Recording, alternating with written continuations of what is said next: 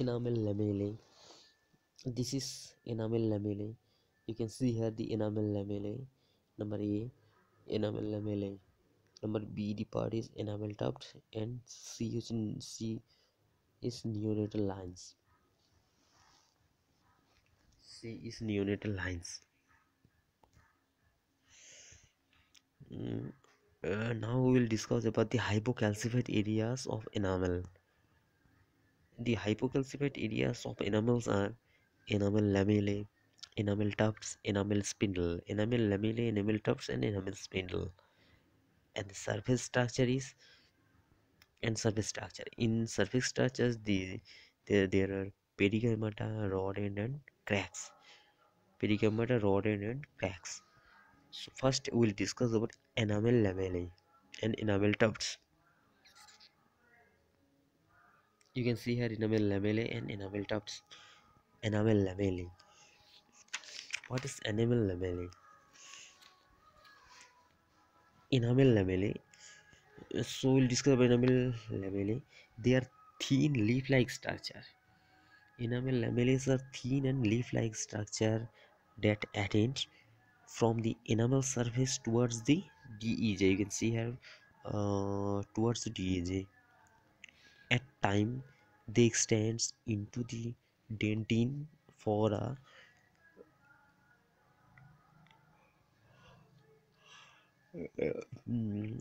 into the dentine. They are hydrocalcified areas containing matrix organic matrix. Now enamel tufts. So enamel lamella is leaf-like structure is attained from enamel towards the DEJ. They are the hydrocalcified area containing organic matrix. Enamel tufts. They are poorly calcified portion of enamel formed due to abrupt change in direction of enamel rods moving left or right. They begin at the DEJ and ends at the enamel to about 1/5 or 1/3 of its thickness.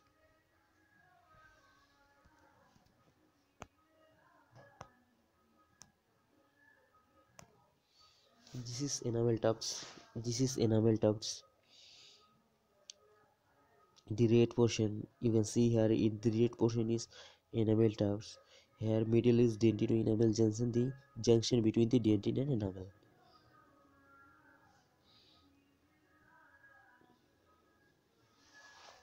Enamel rods and enamel tufts.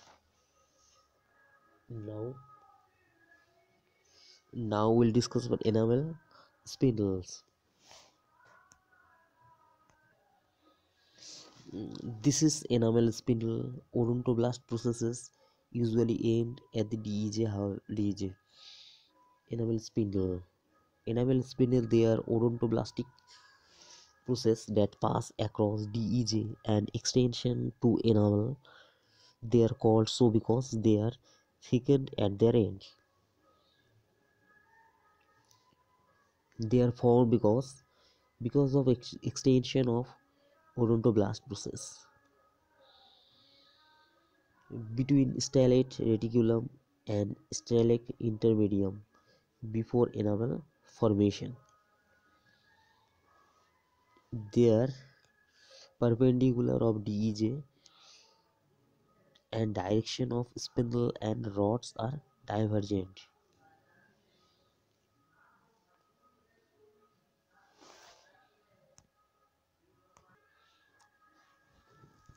Now the surface structure.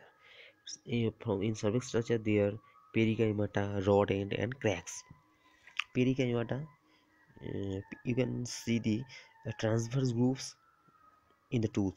They are continuous around the teeth and usually lie parallel to each other and to cemento-enamel junction.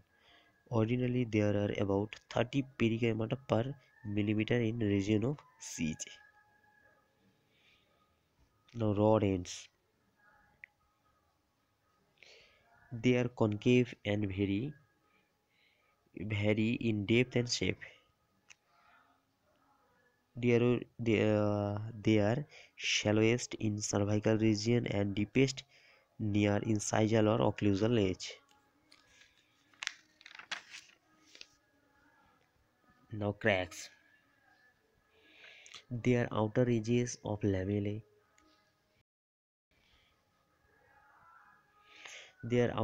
of lamellae. They extend from varying distance along the surface at right angle to DEJ, from which they originate their evenly spaced cracks.